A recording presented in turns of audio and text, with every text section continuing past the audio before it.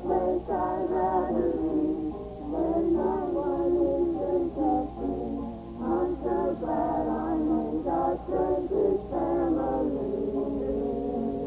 I love the thrill that I feel when I get together with God's wonderful people. Love the thrill that I feel when I get together with God's wonderful people. What a sight just to see all the happy faces, praising God in heavenly places. What a thrill that I feel when I get together with God's wonderful people.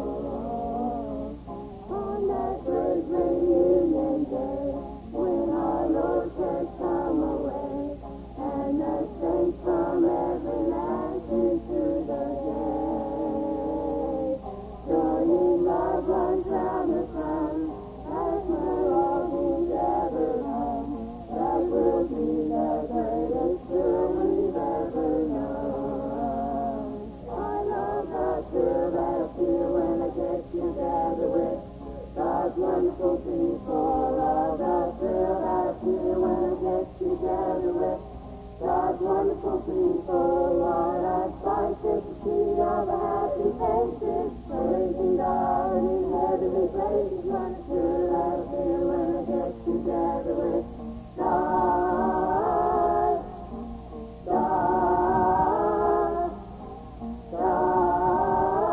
wonderful people.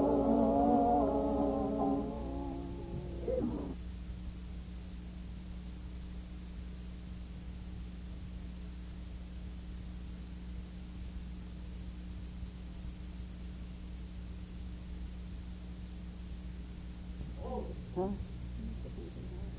I don't know what it is.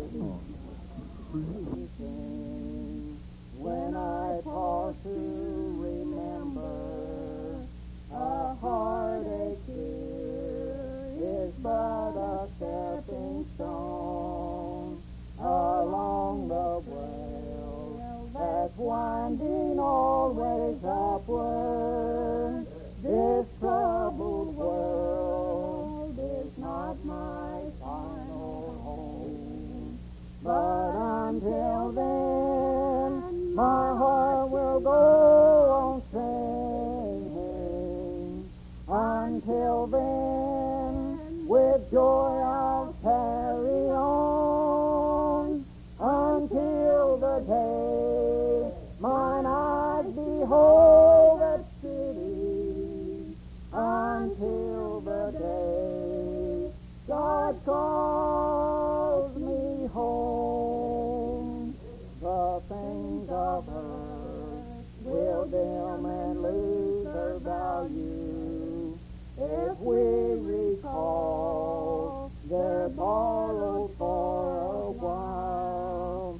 And things of earth that cause the heart to tremble, remember there will only bring a smile. But until then, my heart will go on singing. Until then, with joy I'll carry on, until the day my eyes behold that city, until the day God calls me home. This weary world, with all its toil and struggle, may take its toll of misery and strife. The soul of man is like a waiting falcon. When it's released, it's destined for the sky. But until then, my heart will go on singing. Until then, with joy I'll carry on, until the day mine eyes behold that city, until the day God calls me home.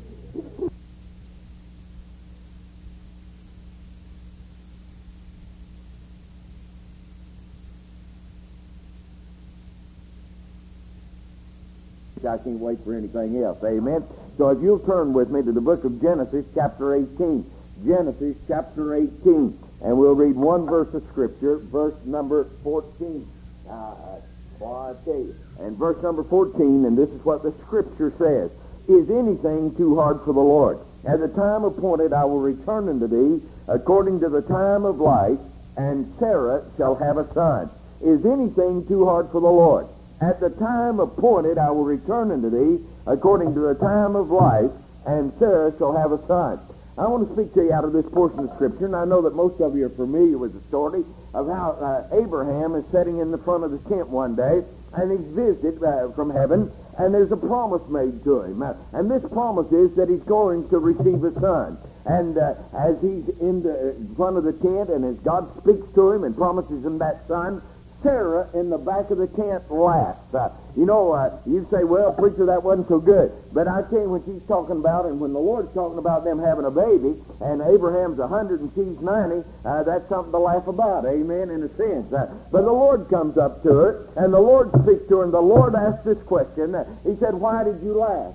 And she said, I didn't laugh. He said, it wasn't me. Of course, there wasn't anybody in the tent but Sarah, and God knows the heart, amen. And she denied at first that she laughed.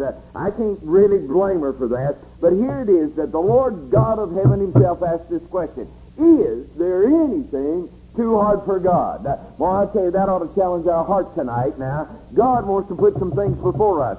God wants us to see, as the old prophet Jeremiah did, there is nothing too hard for God. He said, Lord, by your outstretched hand you made the world and all that's in it. And he looked toward heaven and he cried aloud and he said, there is nothing too hard for thee. And I want to try to preach to you tonight just from that one little question of Genesis 18:14. In Genesis chapter 18, there's 7 great questions.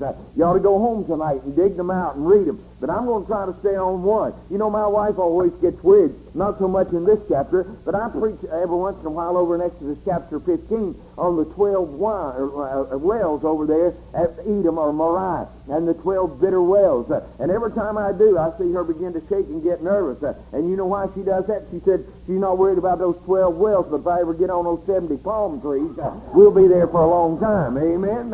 And so tonight I'm going to try to stay just on one question. I'll try to do that. Is there anything too hard for God? And the first thing I want you to know is this, and I hope you'll grip this week. I hope you'll put it down in the gable iron of your soul and dare to believe what I'm going to tell you. There's no place too hard for God to send revival. Amen? There's no place too hard for God to send revival. Now, as I was talking to one of the men, and in the last 3 years, I believe one year I preached 42 meetings.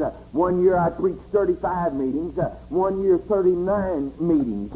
And I've been in revival literally up and down this land, all through the South. But you know that most places that I go, before I even get in good, the pastor will meet me or the pastor will talk to me, or a week before I come, I'll get a letter or a phone call, and he'll tell me how hard this particular area is or that particular area, and he'll give me 11 reasons why we can't have revival.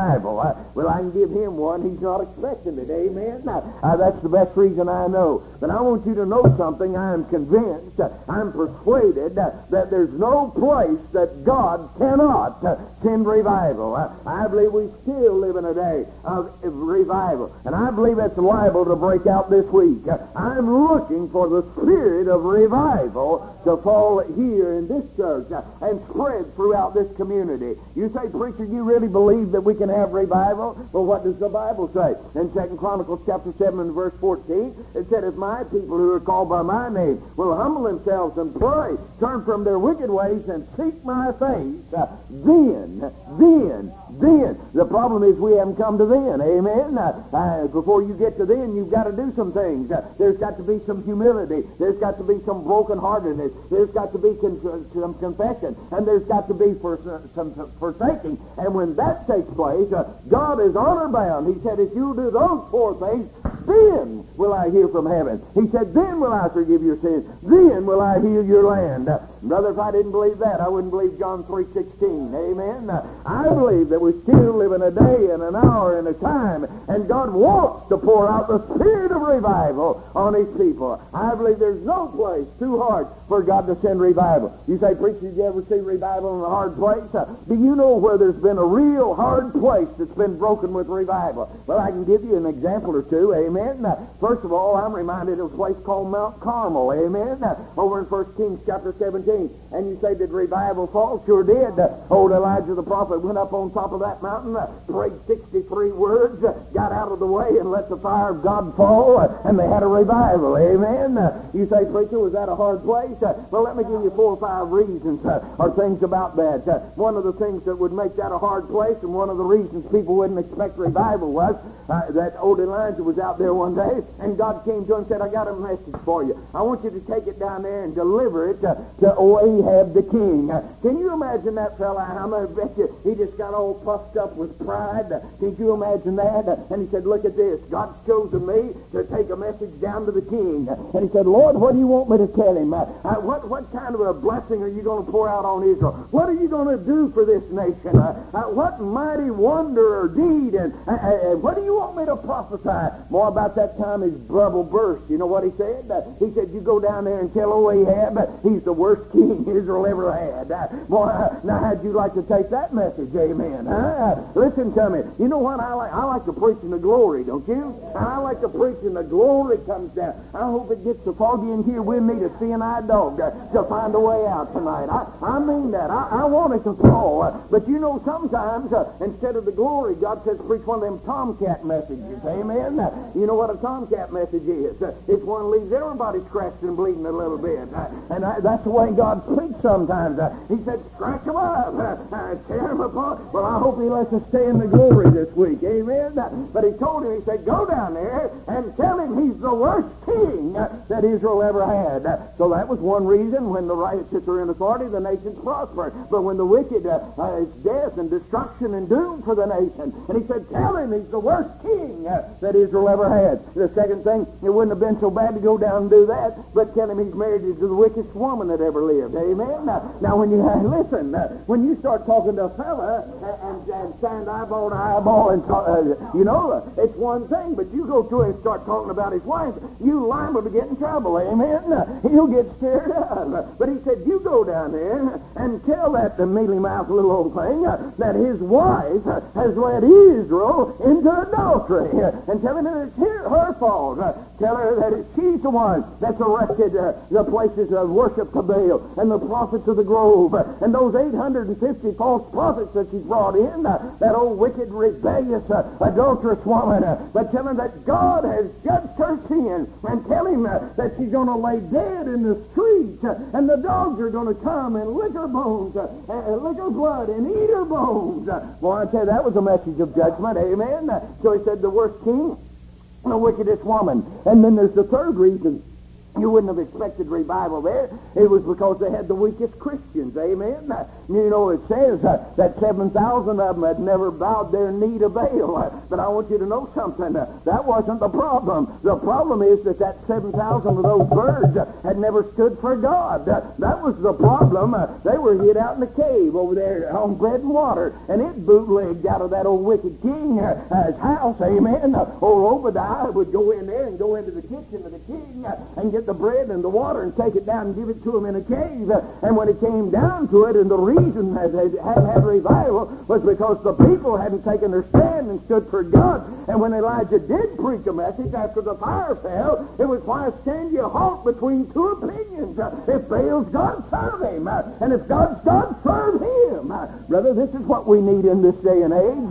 It's not enough just not to bow. It's not enough just not to get into that crowd. But we need some people that are going to take a stand for God and not be ashamed to identify and let people know that they believe in the Lord God of heaven, and stand and identify and before the world that people will know they're different. So they had the weakest Christians. But I'm glad that in the midst of that, the worst king, the wickedest woman, and the weakest Christians, that God had a willing prophet. Amen. And that old prophet went down and declared the whole counsel of God.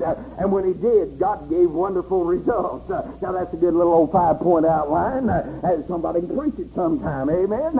But there came revival to Mount Carmel. You say, preacher, that's just once. Well, let me give you another one. Amen.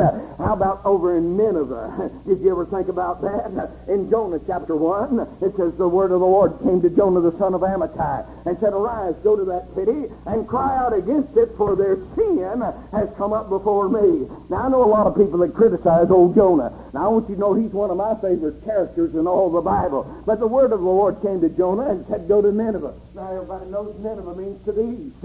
And instead, he went to Tarsus, and that means to the west. You say, preacher, he was out of the will of God. You criticize him if you want to. I've been out of the God's will too many times to make fun of somebody else. I'll be honest with you. This is one of the hardest things that I have to do, is determine the will of God for my life and stay centered in God's will. Now, Jonah missed the will of God, and he went away. But before you criticize him, think about this for a minute. Do you know that God sent him up there, and he called one Jew to go up to Nineveh, and that was a Philistine city. And do you know that ever since there were Philistines and Jews, that they were sworn enemies? Here the Philistines had sworn to the destruction of the Jews. We're going to wipe them out. They were mortal enemies.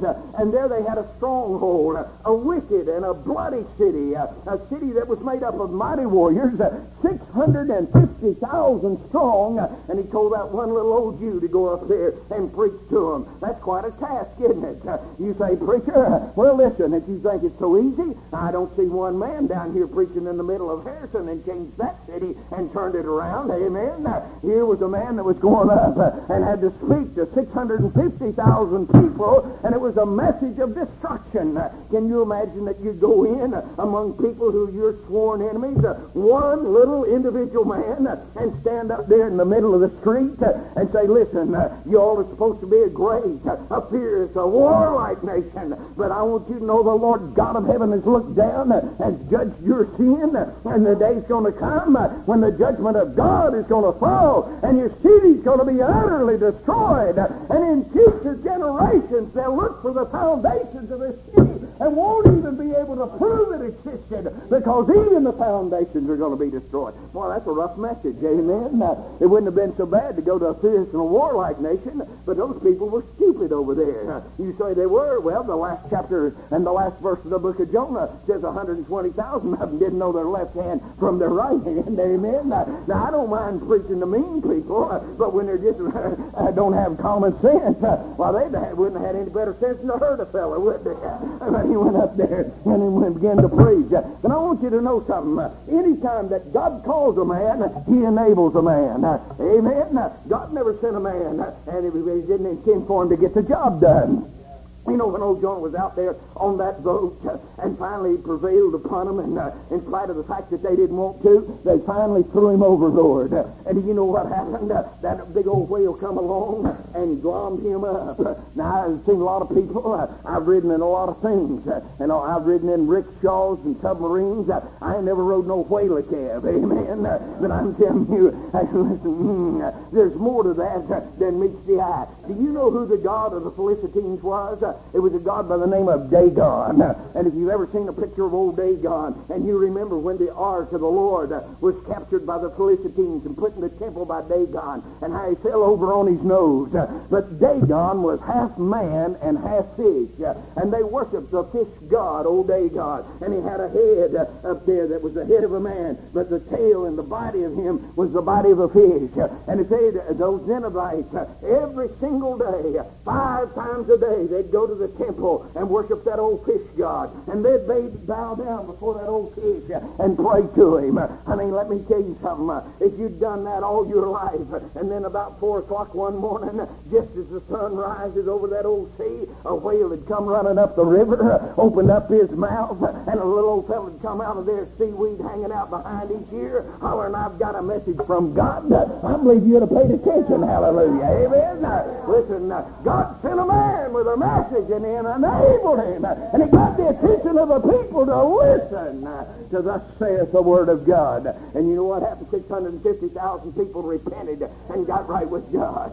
You know what happened? The king went down and told the stable keeper. He said, listen, this thing's on, and I don't want anything to destroy it. He said, I tell you what you do. He said, you don't water the animals. You don't feed those cows, and you don't feed those horses. Don't give them any water. Put them in sackcloth and ashes. And it's recorded that even the animals cried in repentance toward God. Well, I believe they had such a revival, the cats and dogs didn't fight for a month. Amen? I'm telling you, that's a revival when even the animals in the stall get right with God. But that was a hard place, but God had a man. Amen? There's a third one, and I'll try to hear you because some fellas told me he only had an hour and a half tape on tonight. Amen? But listen, the third place was Dry Bone Valley Baptist Church. Amen? You know where Dry Bone Valley Baptist Church is, don't you? It's over in Ezekiel chapter 37. Boy, I tell you, some of these boys going to be preacher boys. I hope you got that preacher's itch. There's nothing like it. Amen? I believe old Ezekiel had it. He had a burning down the gable iron of his soul, and he wanted to preach. Boy, I bet he was thrilled one day. The Lord said, hey, Zeke, said, I got you a congregation. I want you to go and preach to them. He said, here I am, Lord. I'm ready. He said, go up to the top of that hill. And so he ran up there. And can you just see him as he came up to that cliff? And he looked over and said, uh-oh. You know what the first question he asked was? He said, Lord, can these bones live? Well, if you ever get an evangelistic work, you'll wonder sometimes whether they can or not too. Amen? But you know what? He ran up there to the top of that cliff, and he looked out there, and he said, Lord, can these bones live? And the Lord said, prophesy or preach. You said, preacher, you said that's Dry Bone Valley Baptist Church. Let me give you three things about those bones, why I believe they were Baptists. Amen? The first thing about those bones were they were dead. Hallelujah. Brothers, that don't describe most Baptist churches. Amen? Listen, you know what the Bible says? The Bible says the dead in Christ shall rise first. Honey, us Baptists going to be there 100 years before anybody else arrives because we got a head start. We've been so dead so long. Well, I'm telling the truth now. Shout it out. But you know, not only were they dead, but it said they were dry. Amen? Most Baptist churches dry and cracker juice. And if you can get any dry and cracker juice, you let me know what it is. And brother, I'm telling you, this dry religion is enough to make God sick at his stomach. Amen? We need the tears of compassion and some weeping in our churches. But he said they were dead and they were dry. And then the third thing, they were divided. Amen? Now, brothers, that's not the average Baptist church.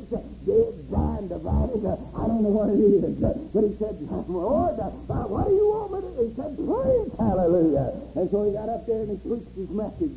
And you know what happened as he preached? It said those old bones began to move. And he heard a racket and a noise. Amen? You know what most people say? They think they've had a revival when Uncle Bill hollers amen. And Aunt Matilda gets her hanky out and runs it around one time. Or somebody will jump up someplace and say, glory! And they say, oh, it's on. We're in the midst of revival. Now listen, I like that noise, and I like that shouting, but that don't mean you had revival, amen? He said, Lord, I've got them on the move. He said, what do you suggest I do? He said, preach on, honey, you ain't got the job done yet, amen? And you know what he did? He delivered a second message, and he said, as he preached that second time, and he said, the sinews came on those bones. And of course, that's the sinews of the nervous system, and the signs of life, and those old bones that had been dead and dry had now begun to stir and move and gave the appearance of the newness of life. And that's a type or a picture of the new birth. Amen? Listen, I hope some people get saved this week. I hope every single night this week somebody will walk this aisle and make peace with God through Jesus Christ. I'm looking to see people saved. But you listen to me.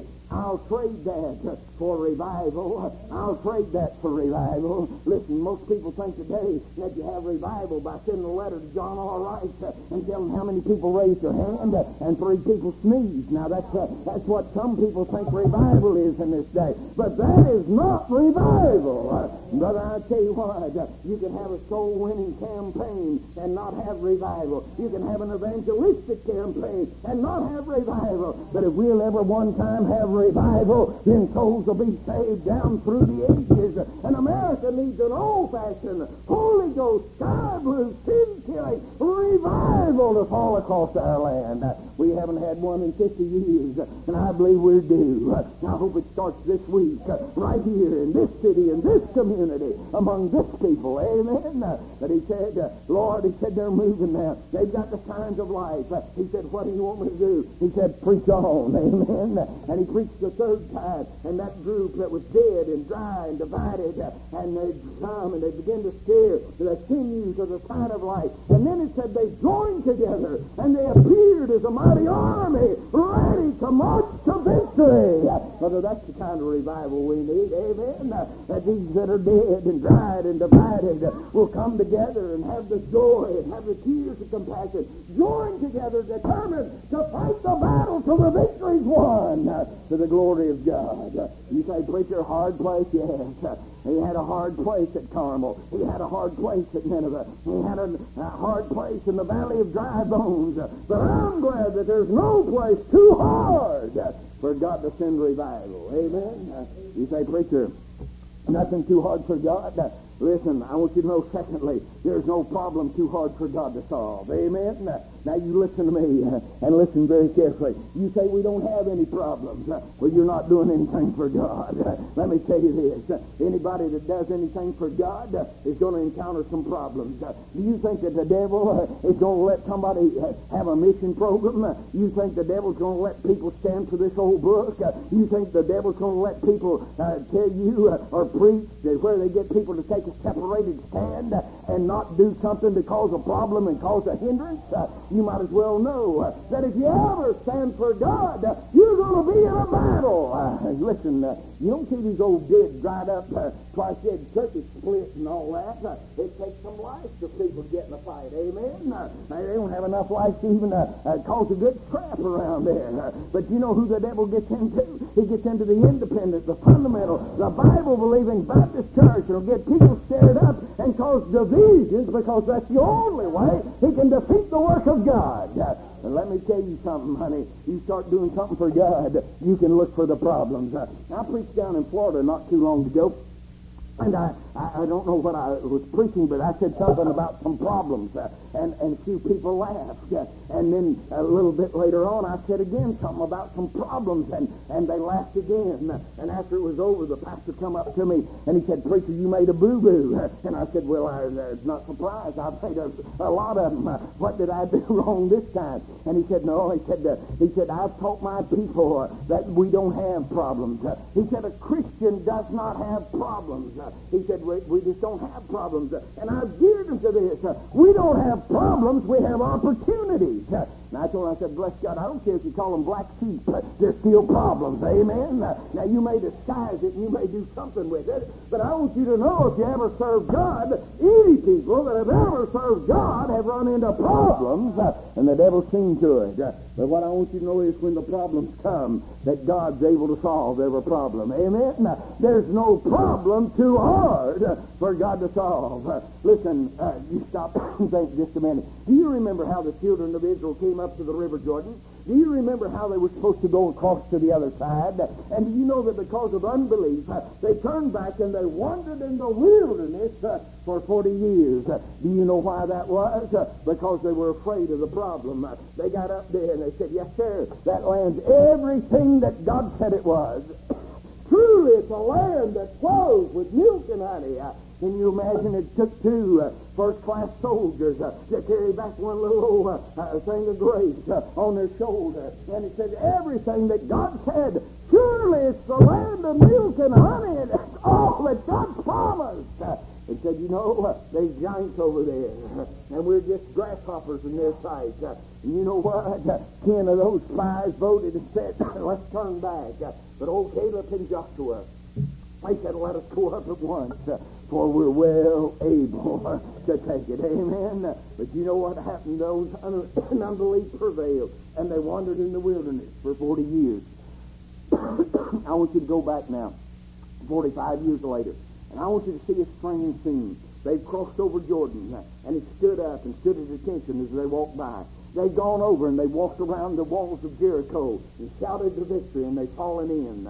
And out there one day you'll see two fellas, one of them's Joshua and one of them's Caleb, and they're having a little conversation that sounds kind of strange. And old Caleb's doing the talking, and he says, hey, Josh.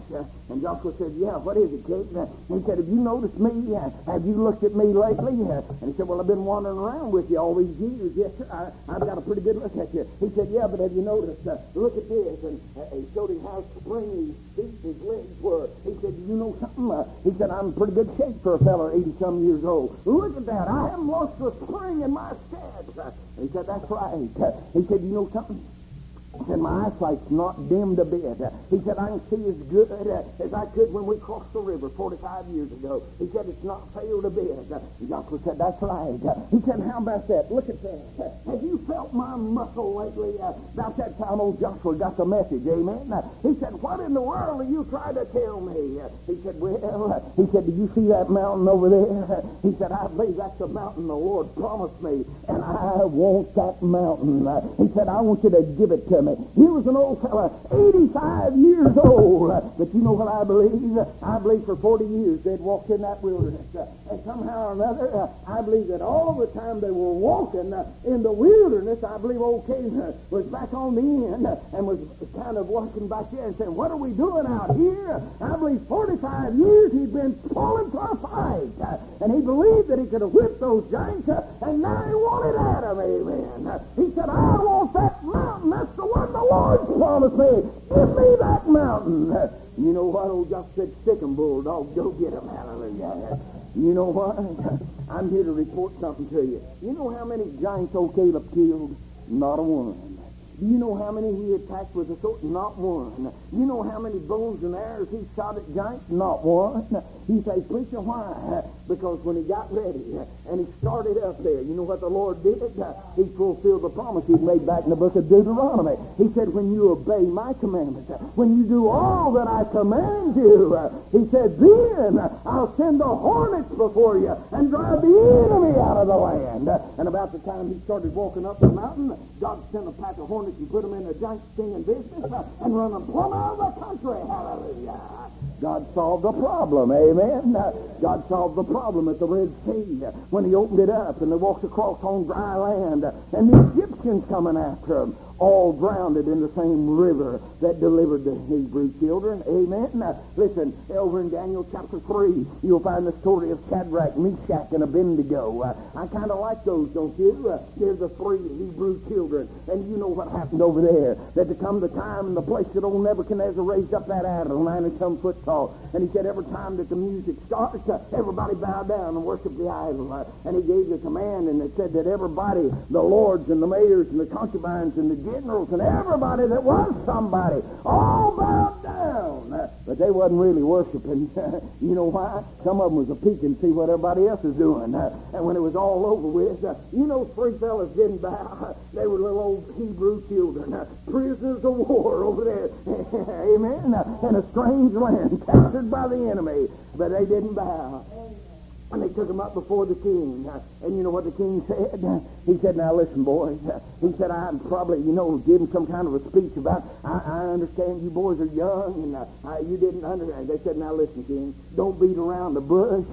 Don't try to smooth it over. We're not going to be careful how we answer you. We know what the law said. We know what you wanted. But we determined that we're not going to bow. We worship only Jehovah, the true and the living God. And we won't bow and we won't bend. And God looked over the rampart of heaven and said, amen, honey, you ain't going to bow. Yes, sir. You know what they did? They heated that old furnace 7 times hotter than it ever been heated. And they threw them in. Well, glory. And the soldiers that threw them in, you know what happened to them, don't you? They got burned up. And you know what happened to those 3 Hebrew children? The only thing that cost them in the fire was the hosing and the cords that bound them. The things that would have bound them and restricted them were burned off to where they walked with the Lord in the midst of the fire. Amen. Listen, only one thing I regret about them Hebrew children, they weren't Baptists. You say, preacher, they weren't. No, sir. How do you know they weren't? I know because what the Bible said. It said when they come out, they didn't smell like smoke. Amen. That's pretty good, huh? And most, you know, you find most Baptist churches, they send up a smoke signal between Sunday school and church out on the parking lot. Amen. Listen, anybody who preaches 3 points ought to have a poem. Amen.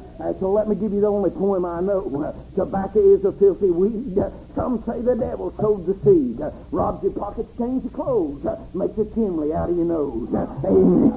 Listen, glory to God. I'm trying to preach about there's nothing too hard for God. Amen. And I want you to know that there's no problem too hard for God to solve. Amen. Then thirdly, I want you to know this. There's no promise too hard for God to keep. Amen. I'm glad. Listen, the Bible says that not one word of all His great promises ever failed. Now, He didn't say not one promise.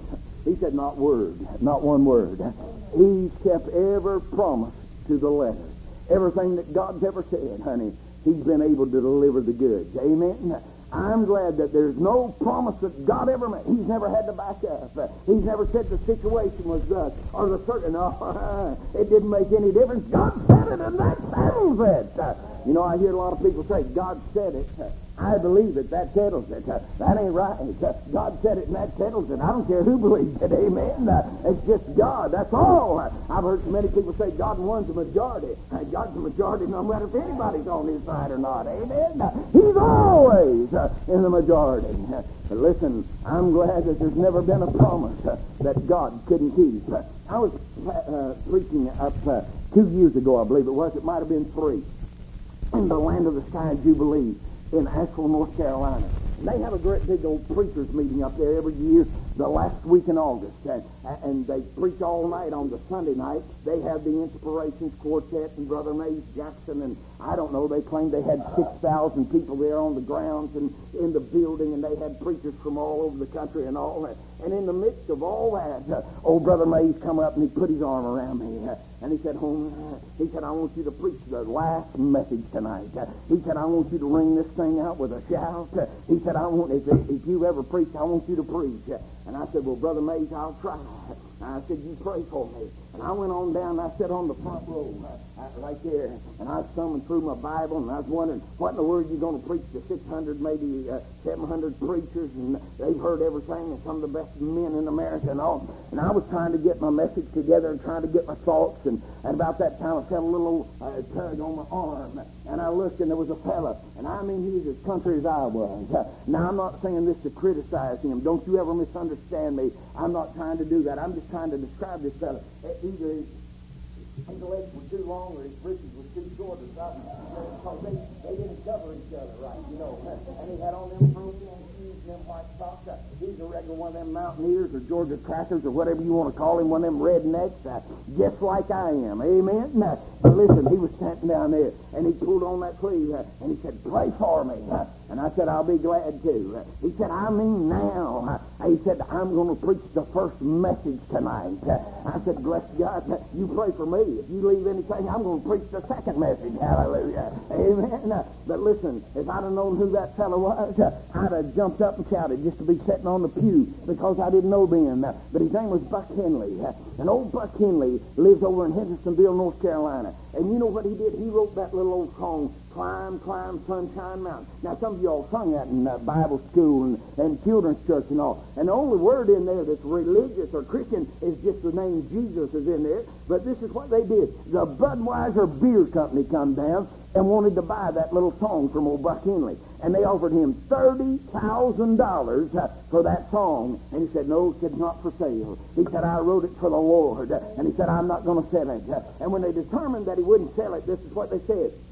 They said, we don't really want the song, and you can go ahead and you can put it in all the books and all that you want to. All we're going to do is just change a couple of the words around, and we want the tune to make it for a jingle. And so what they did was that he could have still kept the rights to the song and the words as it was written, and they gave him the $30,000 to use the jingle.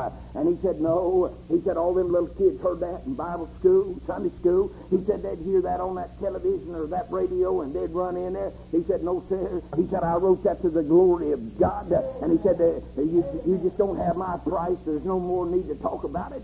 He said, as long as I live, you'll never use my song. Fellas, I'd known that, I'd have shouted just sitting beside a fella that stood. Amen. But anyway, I didn't know who he was. But he said, I'm going to preach the first message. And he said, pray for me. And so I did.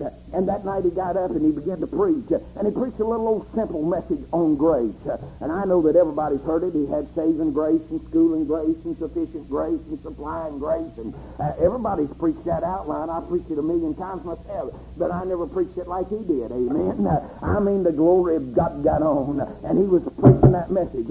In Trinity Baptist Church where they hold that thing, it's a huge auditorium. They got a choir as big as this auditorium. And that thing's panoramic. It goes from one end of the building around in a kind of a semicircle to the other.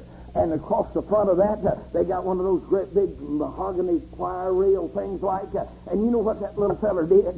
He got excited, and he started riding the good horse of grace all the way to glory. And he jumped right up there, and he got on that old choir rail.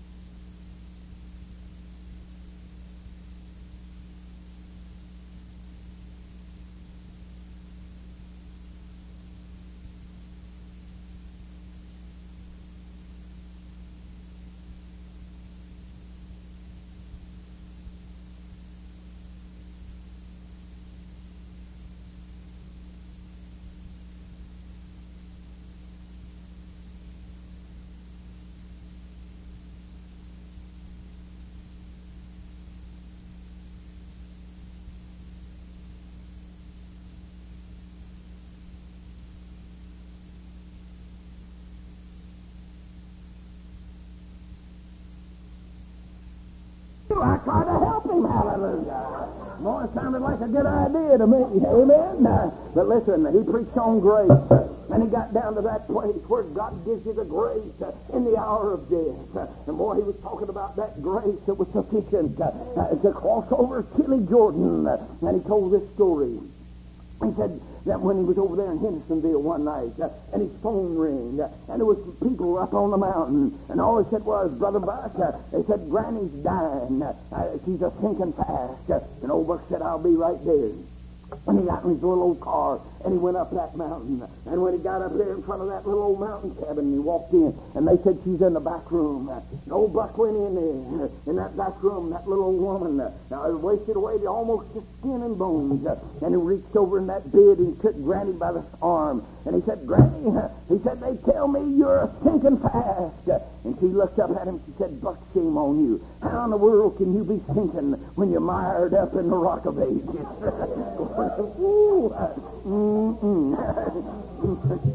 Glory. But anyway, old Buck said, Granny, she said, I heard them. She said, I was listening when they called you. Said, sure enough, Buck. She said, I'm getting ready to make my long journey. She said, when the sun rises in the morning, she said, I'll be on the other side of looking back at it. She said, I'm going home to be with the Lord. Said she was trying to die, but they're too busy to die because they're shouting, carrying on in that back room. Amen. But he said, Granny said, I'm here.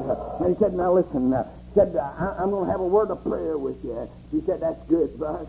He said, before I do, I'm going to read you something out of the Bible. And he picked up Granny's old Bible over there. He said, what's your favorite passage? What would you like for me to read? And he began to thumb through. And you know what he saw? He saw a great big capital T, capital P on the top of that page. And then he turned over another page, and there it was again, right in the middle. Turned another page, and it's on there 2 or 3 times. And he said, Granny, he said, what's all this TP?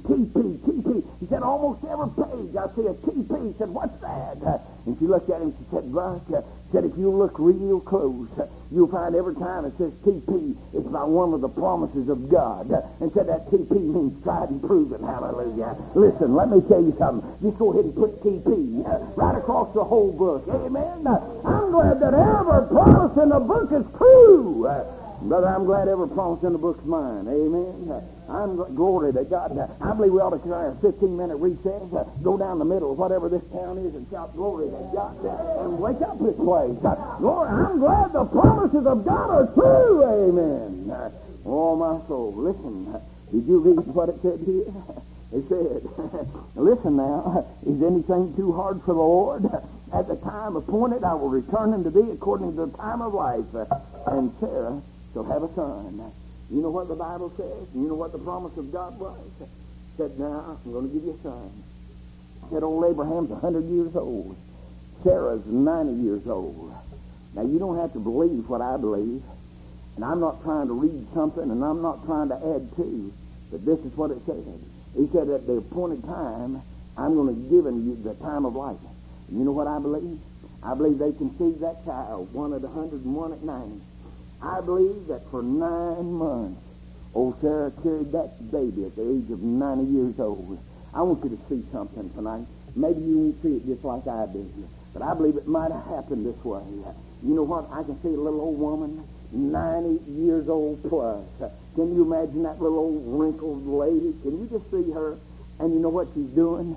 She's sitting out there one day, and praise God, you know what? She's just sitting there, and she's having the best time. You know what she's doing? She got her some knit needles and a roll of yarn, and she's a knitting booty. Hallelujah. And you know, and you know about the time, I can just see her sitting there, and I can see one of them old Arabs come riding across the desert on a camel. Can you see this? And here he comes, you know, and he pulls up and he says, "Hey, Sonny, what you doing?" He said, "I'm a knitting booty." Hallelujah.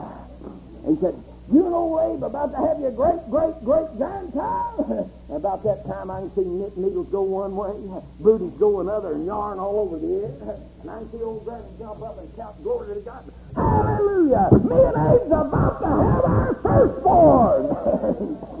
Just like God promised, amen. But you know what I believe? He said, "At the time appointed now, I will return unto thee according to the time of life." I believe that she was 90 years old when that baby was conceived. I believe she was 90 years old and 9 months when it came due. But I believe when she gave birth, that God restored her to her youth and to her time of life, and He could force that body out of that womb. You say, "Preacher, I don't believe that." Well, I do, but if you don't, I'll tell you a better miracle. If you go on over 2 chapters, then that woman that by now has to be 91 or 22 is kidnapped by one of the kings down there in Egypt because he was taken in by a raven beauty. Hallelujah. Amen. So that's a better story. Either way you want to believe it, I don't care. It's still a miracle of God. Amen. And then if you want to go on over to verse 25, you'll find something else. That old Abraham, now at 100 years old, and Sarah's died, and he marries a woman by the name of Katrina and has 5 more sons.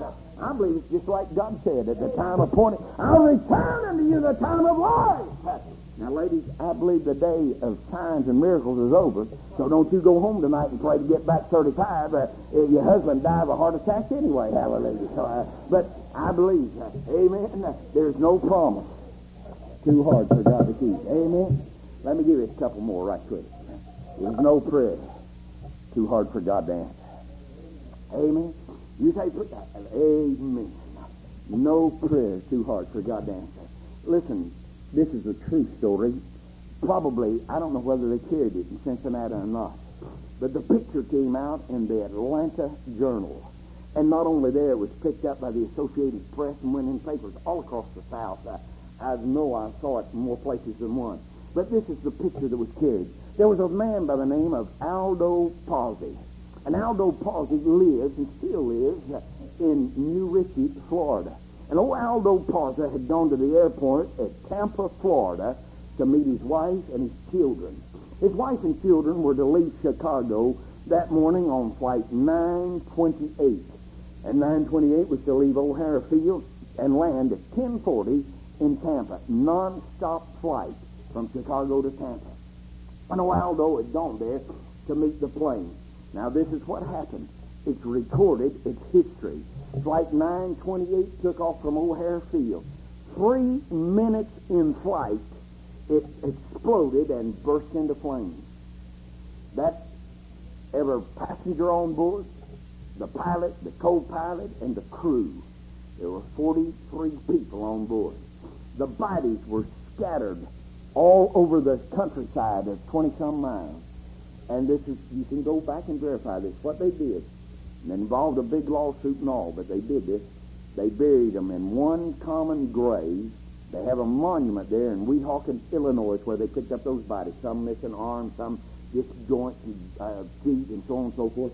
And they put all those in a grave and erected a monument there. And at that time, it was the greatest air tragedy over the United States. Now, I think since then, out in Los Angeles, they've had one that was worse. But they erected that monument in that common tomb. Now, down in Tampa, Florida, nobody knew what had happened. And they were waiting on that plane, 928, to land at Tampa. And the airline officials came through, and they announced something like this and said, all those people that are waiting for passengers or the arrival of Flight 928 to please assemble at a certain place or section of the airport. And that, of course, sounded strange, but people began to miss. And when they got there, they saw that an ambulance was backed up to the door. They saw that they had a nurse there with a uniform. They had a little old doctor there with a bag. They had a preacher that was a chaplain at some hospital or something that was there. And people knew there was something wrong. Without anybody saying a word, some of them began to weep and cry and began to say, what's the matter? What's happened? What's wrong? And they asked them, they said, please, would everybody be seated?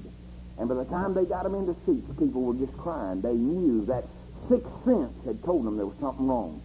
And the airline official stood there and he said, there's no easy way to tell you this. And he said, Flight 928 took off from O'Hare Field this morning. 3 minutes in flight, it exploded and burst into flames. It said all 38 passengers and 5 crew members were killed.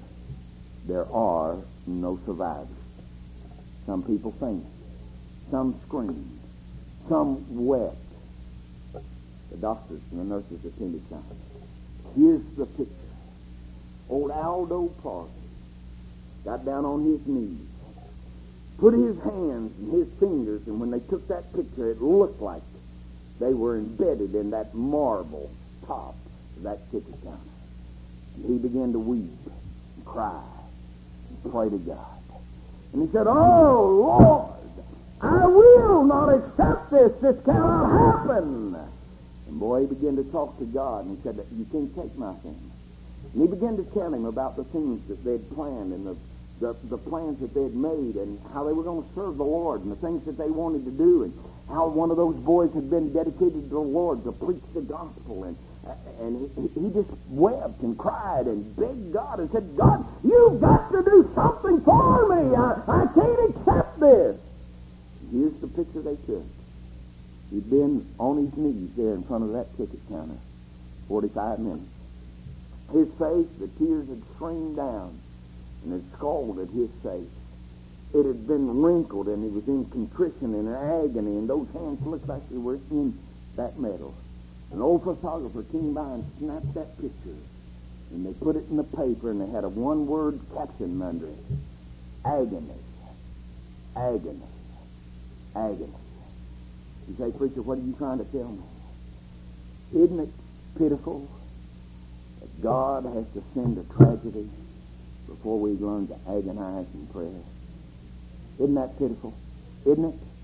Oh, if before it happened, if before it fell, if we'd agonized before God, what could we have?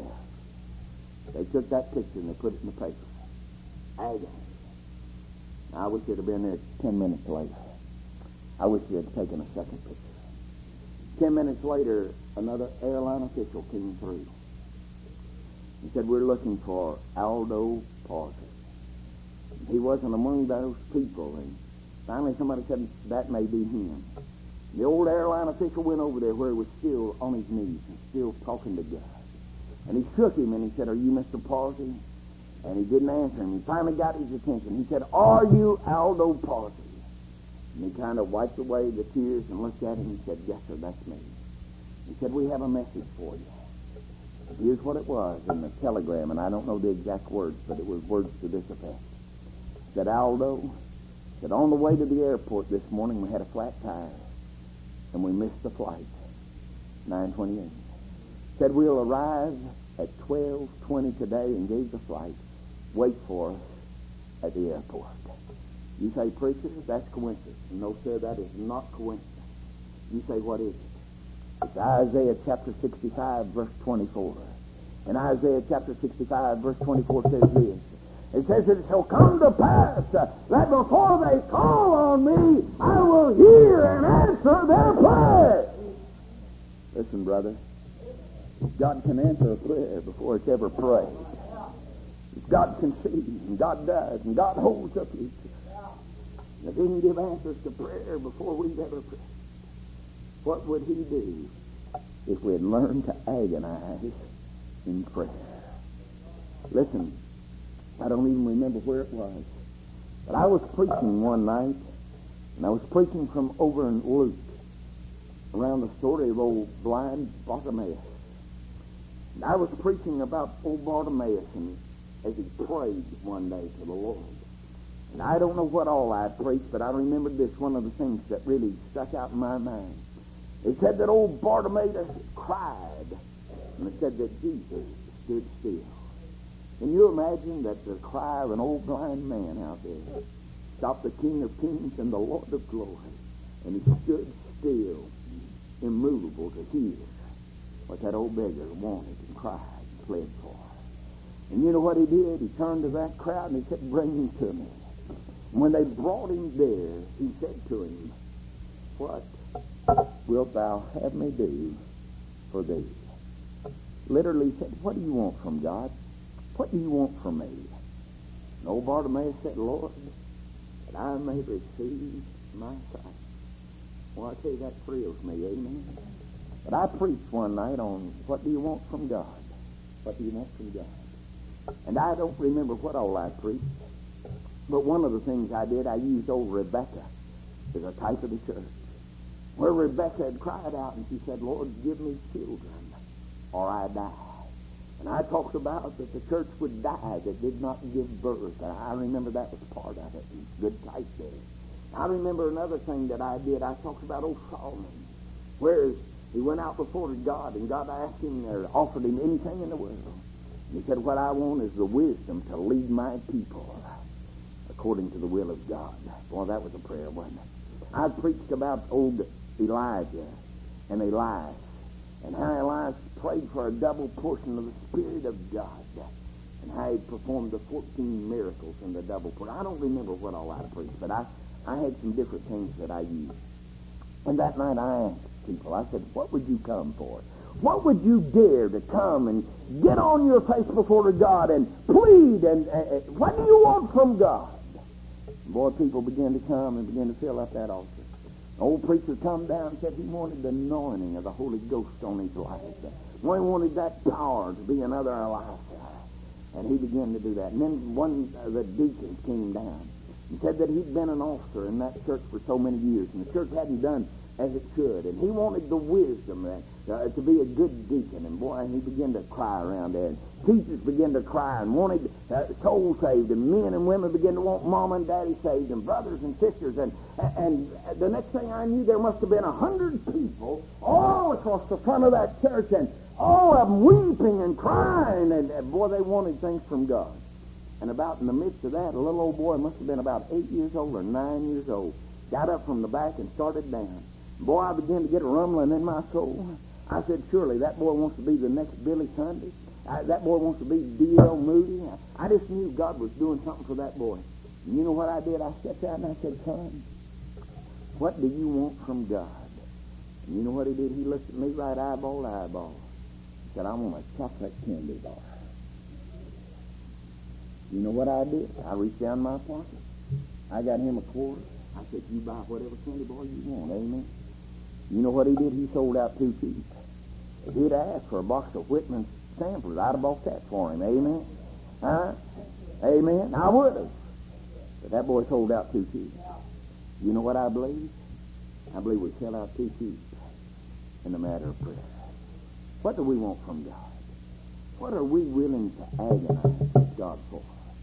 What do we put the limit on? There's no prayer too hard for God to answer. What could we have here this week? What could we have if we dare to believe God? What do you want from God? Then the fifth thing I want you to know tonight, and I'll close with this. No person too hard for God to save. Well, I don't know about anybody else. I'm glad I believe this whole book. I'm glad I believe every God, every kid. I believe every chapter, every division, every point. Amen. Put her down there. I'm one of them fanatics. Amen. Yeah, I believe whosoever will can come. I'm glad I haven't got my brains knocked out and got into that hyper-Calvinism no more than God does. Amen. I'm glad I just believe what the book says. Whosoever will, let him come. Amen. You say it won't work. Well, let me show you something. Maybe one night this week I'll get to do it.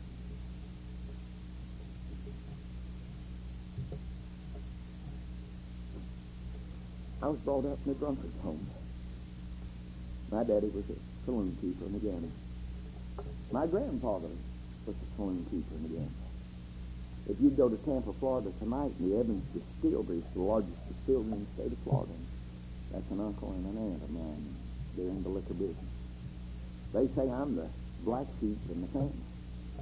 Bless God, the only sheep I am is one of God's sheep. Amen. And I like it that way. But I was brought up in that atmosphere. I never owned a Bible till I was 27 years old. I didn't know John 3:16 till I was 28. Never had memorized. Now I'm sure I must have been around church. I can remember turning the radio off when preachers came on. I'd seen some people, but I did not know John 3:16 when I was 27 years old. But a fellow invited me one night to a church service, and a man preached. And the Holy Ghost came down. And for 3 days, honey, I was under Holy Ghost conviction. I mean, I knew I was going to die in my sins and go to hell. I was under such a burden. And I was in the Navy. Didn't know anybody. Didn't know anybody to talk to. I didn't know what to do. But at 2:30 in the morning, January the 2nd, 1950, Building 109, dorm 64, bunk number 4, about 6 inches in from the right-hand side. I got down on my knees in the midst of that old barracks over there. And I misquoted John 6:37. I know what it says tonight. John 6:37 says, all that the Father gives me shall come unto me. Him that cometh to me, I will in no wise cast out. I didn't know it that night. I missed it 1,000 miles.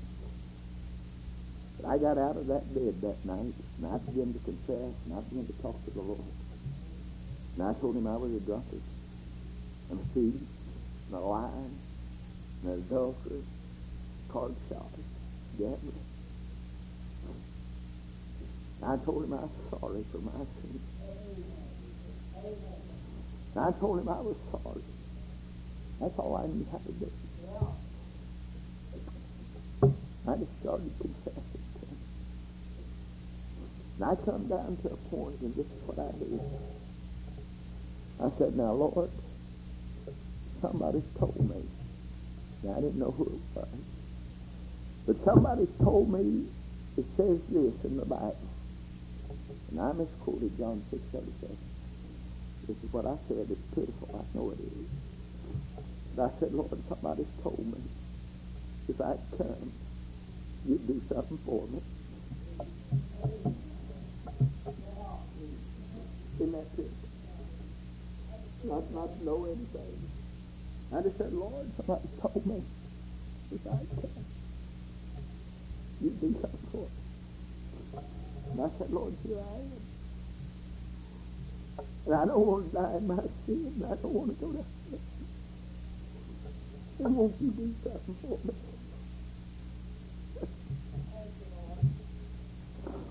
You know what he did? He saved my soul. You know why he did? Because this old book says that whosoever shall call upon the name of the Lord shall be saved. And you say, preacher, why did you tell me? Because you're not saved by knowledge. You're saved by grace. It's not what you know. It's who you believe. And I just come down there that night. Just knew that I was a sinner. Knew that I was bound to the pit of hell. But was determined to get in touch with the Lord. Because I believed he could and would do something for me. Now that's salvation by grace through faith. Plus nothing, minus nothing. And that's the only way you'll get saved, or anybody else. God doesn't have but one plan, but one way, salvation. For by grace are you saved, through faith. Now that's what I want to ask you tonight. Would you trust him to save you? He said, whosoever. You say, preacher, you don't know my sin. I'm not concerned with your sin. God knows. I tell you, if I didn't have anything else to preach, and I didn't know anything else in all this world, I'd stand from here till eternity and cry to everybody that went by, Christ receiveth sinful men. Glory to God, that's enough to get that job done. And he said, if you'll come, if you'll call, he'll do the cleansing. Salvation is of the Lord. But you have to desire it. You have to want it. And you have to will to be saved. But if you'll come and you'll ask, the promise of God is that he'll refuse none. Do you trust him tonight? He can save you. The only thing that can keep you from being saved tonight is you. It's not the will of the Father that any should perish, but that all come to repentance. Would you do that tonight? Would you slip right out and come and say, sink, swim, live, or die? I'm going to trust him, whom to know is life eternal. Every head bowed, every eye closed. While heads are bowed and while eyes are closed. I want to ask you something now tonight. How many people in this building can say, preacher, no ifs, no ands, no buts, no doubts? I know I'm saved. Would you slip that hand up? Would you do it? All right, thank you. I believe just about every hand that went up. I might have missed somebody. And I don't ever want to preach and not give people an opportunity to get right with God. While every head's bowed and every eye's closed and nobody's looking around, is there one person here to say, preacher, I'm not sure, I'm not certain, I don't know that I'm saved. But I'm concerned enough about my never-dying soul But I want to be remembered in this closing word of prayer. Pray for me. I'm not going to leave this pulpit. I'm not going to come down and stand in front of you. I'm not going to drag you down the aisle. Right down to the greatest privilege in the world. If you let me pray for you. I don't want you to die and go to hell. God doesn't want you to die and go to hell. This preacher and the people of this church don't want you to die and go to hell. And if you do, you'll go over the shed blood of Jesus Christ. Tonight, I want to pray for you. I'm concerned. Are you concerned enough to slip up that hand and say, preacher, I want to be remembered in that closing word of prayer. I don't want to die and go to hell. Thank you, dear Lord. Thank you. Is there another? Slip that hand out. All I ask you to give me and the people of this fine church the privilege to pray for you. Is there another? Slip it out. Right now, while we wait just a moment. Preacher, I don't want to die and go to hell. I'm concerned enough about my never-dying soul. Remember me and pray for me. Anybody else, just slip it out. Right quick. Right. All right. How about you, Christians? How many Christians are there here tonight? You know you're saved, but you have to be honest. You'll say, preacher, even though I am a Christian, I've not been a good soldier of the cross. I've not been a good witness. My life has not borne fruit. You'd be honest enough to say that tonight and say, preacher, I want to be remembered in that word of prayer. I want to be the Christian I ought to be. Pray for me. Would you slip that hand out? Thank you. Thank you. Thank you. Thank you. Yes, thank you. Thank you. Thank you. Yes, thank you. Dear Lord, hands are going up all over the building tonight. Now, it's not important that I see hands. You've looked at every heart. You walked up every aisle and through every pew. Even better than that, you've gone inside the heart and looked behind the secret chambers and the locked doors. And you know our hearts better than we do.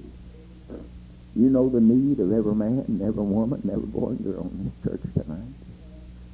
Now, Lord, I pray for that one that said, I'm not sure, I'm not certain, I don't know that I'm saved.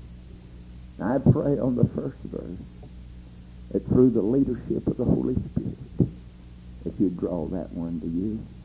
I pray that you'd give her the courage to slip out of that aisle and come down and let Brother Wayne or myself, some of the ladies that said, somebody, take this old book and show her. She can know that she leaves this building tonight saved for time and for eternity. And that the account's settled and the name's written down in glory. I pray, Lord, that you'll do that for us tonight. Then, Lord, a score, 25, 30 people in this building tonight raised their hands. Said, I want to be the Christian that I should. I want to live a life that'll bear fruit for you. I pray, Lord, tonight that you'd touch and strengthen Christians. I pray that men and women would come tonight and agonize with you in prayer. Maybe for mama, maybe for daddy, maybe for sons and daughters and brothers and sisters, or habits, faults, and failures in their life. I don't know what's needed. But the only invitation I'm going to give tonight is to mind the Holy Spirit. Oh, God, reveal to them what they need. And give them the courage to seek you and your will for their life tonight. In Jesus' name, amen. We're going to stand and we're going to sing. Whatever the song leader has, whatever, I don't know. I believe God wants to do something here tonight. I believe we can have revival if we'll simply mind the Holy Spirit. You're not saved tonight, you come. You're a Christian. I use this word right. I don't ask people to rededicate their lives. Somehow or another, people have rededicated their lives so we've worn out the carpet. I believe there's a need for people to come and dedicate themselves anew and afresh to the cause of Christ. Tell God that He's got all of them and they're going to use their lives. You just mind the Holy Spirit tonight as we sing.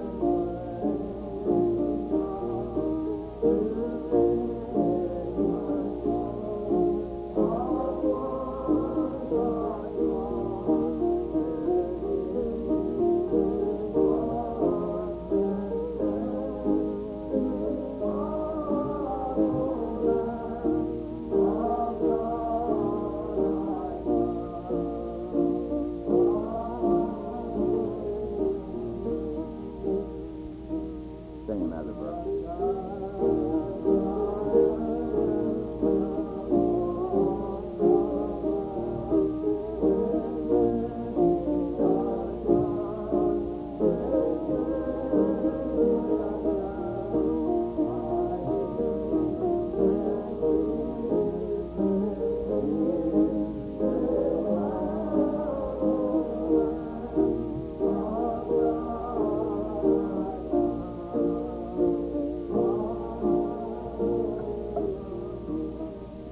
The song leader, if he will, to back up in just a minute.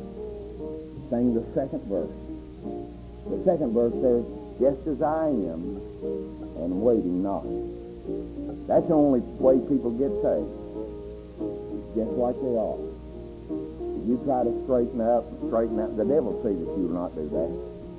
Man saved simply by coming to Christ. And every place in the Bible that you read about that, the time to do it's now. It says, behold, now is the set time. Now is the day of salvation. In John 16:31, Jesus asked the question, do you now believe? It's just like you are, and it's right now. Won't you do it? Won't you come? Some have come, others need to come. I'm going to ask to sing the second verse, and I'm going to step out of the way and pray. I'm going to ask Brother Wayne to come, and he'll do what he wants to. This invitation is not between me and you. It's between you and the Holy Spirit of God. Will you mind it as we sing another verse?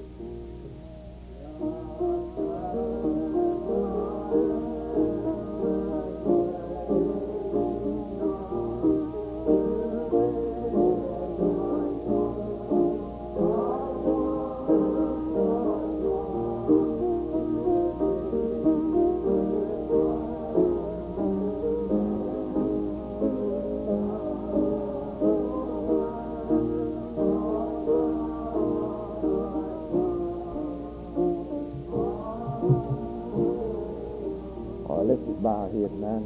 Tell them you just came to play for us. Also, if you're here in this building and you want God to do something, and the biggest part of it is contingent on you just obeying the Lord and doing what the Lord wants you to do. If you just come, have a talk with the Lord, start it off right. God spoke in your heart in any way. I agree with our brother. You just obey the Lord. If you come, if you come.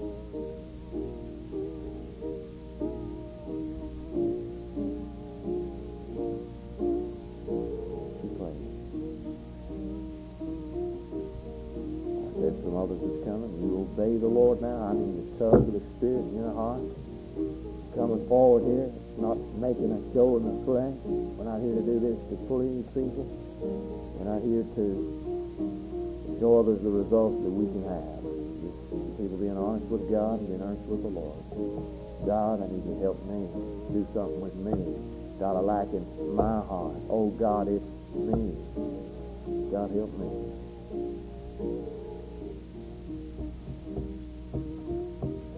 say, would you come, let us take the Bible and show you how to be a Christian, not to invite you to a church, but to invite you to Christ. We're thrilled to take the Bible and show you the plan of salvation, how Jesus died for you, how you can be saved. We'll go out of this building. You come?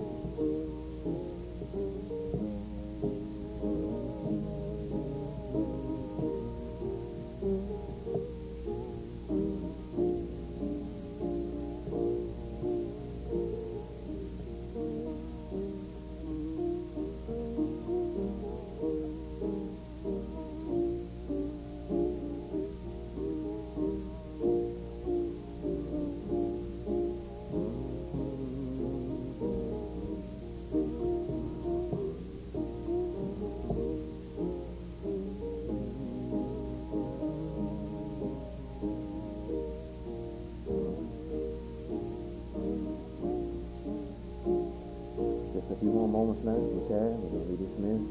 Are we missing anybody tonight? God reaches down his arms and he's going to miss you.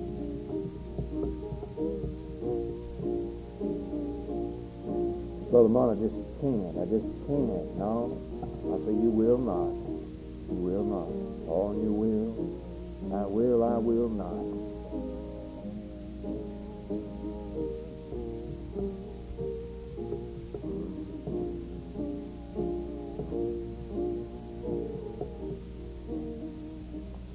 All right, we can all look this way tonight. Listen, I'd like to say from the bottom of my heart, I appreciate you being here. You know, isn't God good just to talk to us? You know, I'm so glad that I'm still in distance where I can hear him. And, you know, to where God can take and even have some men of God that can stand, and, boy, his spirit bear witness with yours that, boy, what's going on is from God.